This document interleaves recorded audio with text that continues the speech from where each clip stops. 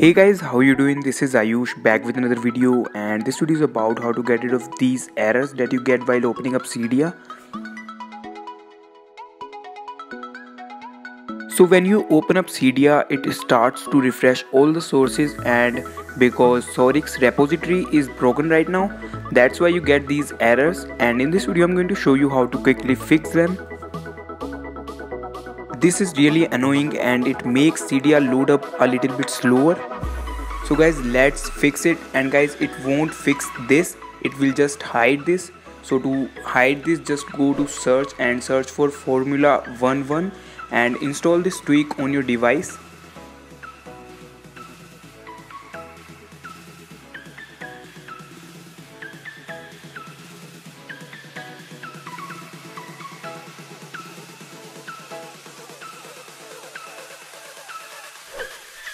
Once it is installed, restart your Springboard and then go back to settings and enable FORMULAONEONE.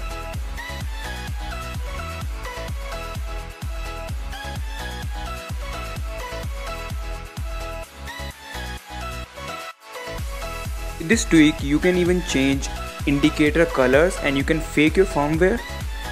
You can use this fake firmware option to prank with your friends.